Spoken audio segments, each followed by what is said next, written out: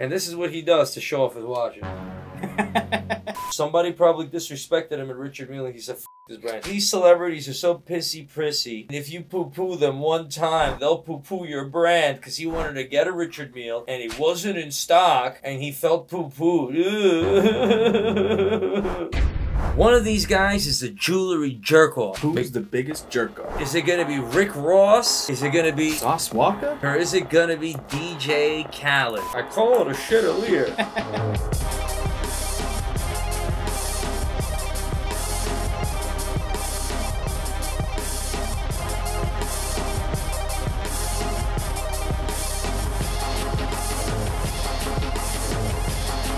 Some other jewelers, you rappers, you're gonna sit there and you're gonna wire him $100,000, or you're gonna wire him $500,000. You're still gonna get a $100,000 piece of jewelry. All three of these guys are flexing with their jewelry, but one of them's a jewelry jerk-off. First things first, let's go to DJ Khaled IG because he hasn't been doing much, but he's golfing. The first thing that strikes me is a rose gold Patek Philippe. He's got the chronos. I don't know which one it is. The 580, 680. He's got a rubber. He's got a lot of Patek Philippe. He's a rich man, and he's keeping it very, very classy with this Patek. Another Patek Philippe. So he's going Patek Philippe crazy. You gotta see where he started at.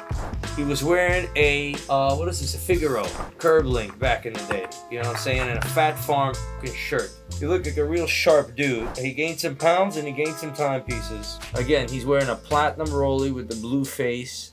Platinum Rolex with the Arabic numerals. Golfing. Where's the jewelry, Khaled? He's a t-shirt and a watch guy. He's a t-shirt and a watch guy. Has he ever wore a bracelet, a Cuban chain? That's the money you gotta look out for. It's a t-shirt and a watch. I found one chain. The Allah piece, the Allah piece, that's it. Which is he probably been wearing for a long time. The Allah piece, and this is the watch that's going crazy AP. Right, the AP. The gold ones are going 100 to 200. But this one, the steel, you could do 50, you know. Some of them are cheaper, but that AP is a serious AP. That is the multicolor, whatever, the limited edition with the frosted gold skeleton. It's solid gold crazy. He's going golf crazy over here. So his watch collection is already in the millions right there, and he's trying to stunt and he's trying to shit on everybody with it. Black ceramic AP. Black ceramic. There you go. Black ceramic AP. And this is what he does to show off his watches.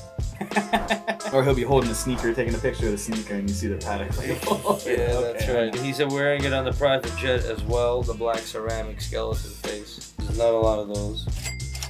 He's got a monster watch collection. I mean, you're looking in picture after picture. He's here with Kevin Hart. He's wearing a very exclusive rollie with that one. It's on a leopard band. Now here's the real flex, a Louis Vuitton golf bag. Nanya. Yeah, he likes to stunt and flex with the watches and a cigar. Khaled is now just golfing and enjoying and playing and eating and lobsters and private chefs. All of the music that you guys listen to. It's good music. Wait, we missed this one. I guess this is a watch from Pristine. He's got that Pristine joint or the Jacob joint, which they look the same. And it's some little diamond pendant on, but a monster iced out watch from Pristine. Paper airplane joint, yeah, paper airplane joint, which is sweet. Clearly he can have whatever he wants, but his watch collection is bar none. Uh-oh, we got a pinky ring. This is a monster pinky ring right here. A monster with a big boy center stone. This is gonna be a tough one. That pinky ring just set it all off, and everybody's got a We the Best chain on. Making a lot of money in the music industry, you know what I'm saying? Galaxy Patek Philippe right here.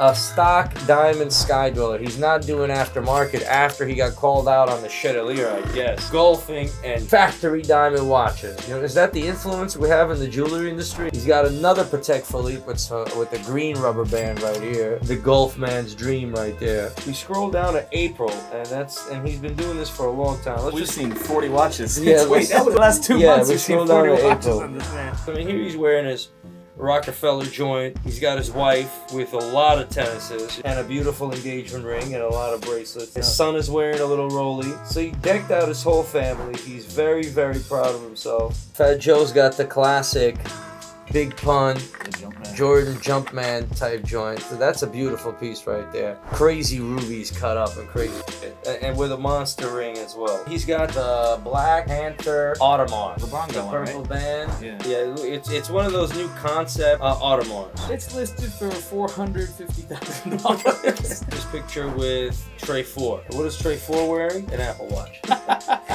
Factory, elite watches, Rolls Royce, Maybach, private chef, golfing, jet skiing, boating. You know what I'm saying? It's hard not to hate. And I haven't seen him wearing any Richard Milles. Somebody probably disrespected him at Richard Mille and he said, F his brand. These celebrities are so pissy-prissy. And if you poo-poo them one time, they'll poo-poo your brand because he wanted to get a Richard Mille and he wasn't in stock and he felt poo-pooed.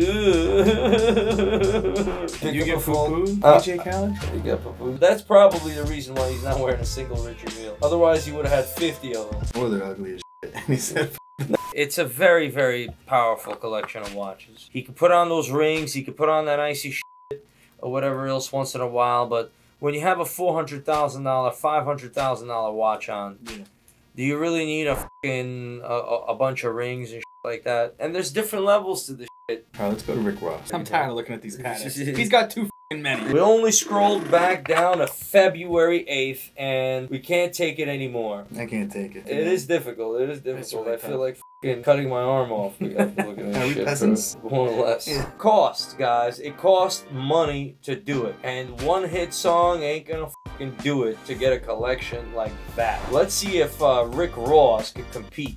This I love right here, man. Monster Jesus on a rose gold Cuban, monster sized Jesus head, like this fucking big. It might not even be that heavy, it's this and that. At that size, you don't want it solid though. It's like that classic CZ style or whatever it is. I don't even know. It's definitely on the lighter side. He's got the nugget bracelet and a rose gold Cuban, and that shit, you can see the back of the bail is mad light. So it's just a light Jesus, but it's the biggest one. And he said, F it, I'm gonna take it. And the Rollie he's wearing right here, that's the Nugget Rolex. The Nugget Rolex with the classic old school, the green face, the fucking flex.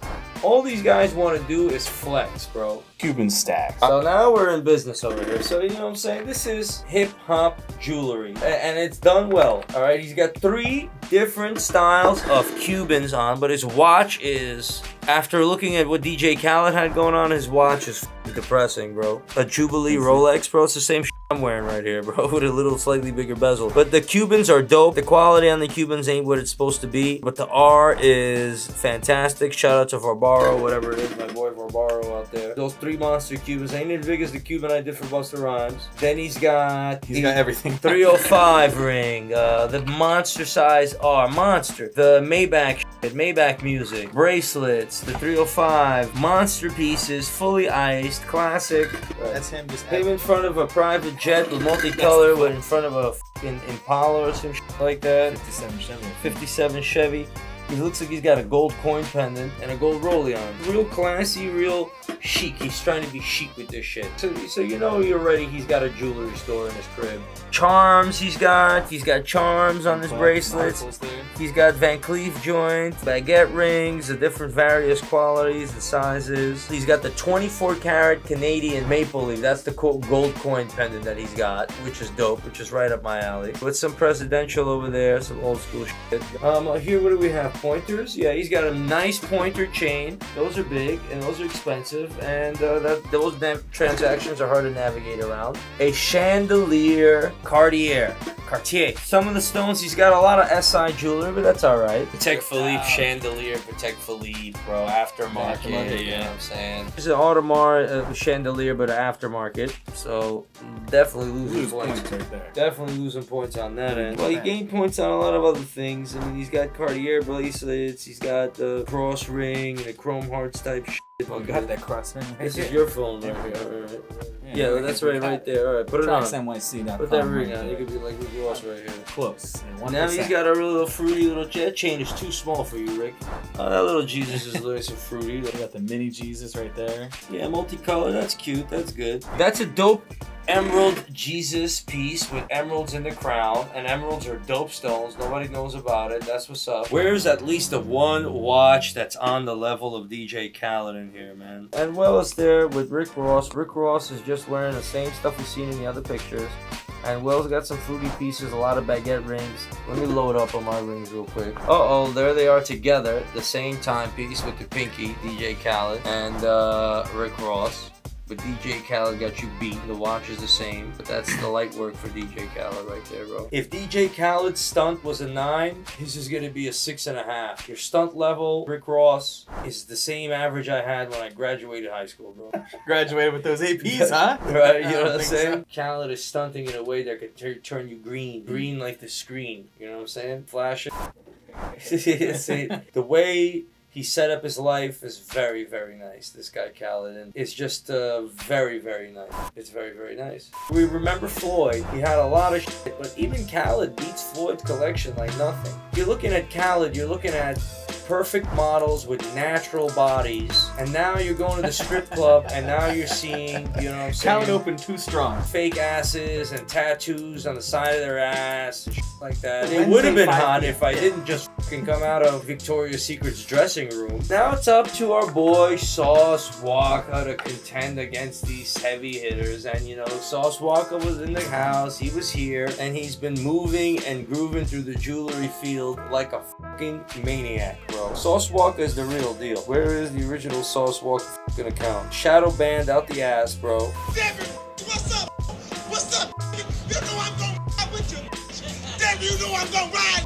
Because he loves to stunt. Oh, here's he stunting over here. Bunch of rings, bunch of Cubans, bunch of bracelets that he fucking swindled from a million other fucking jewelry collection of every jeweler in every way, shape, or form.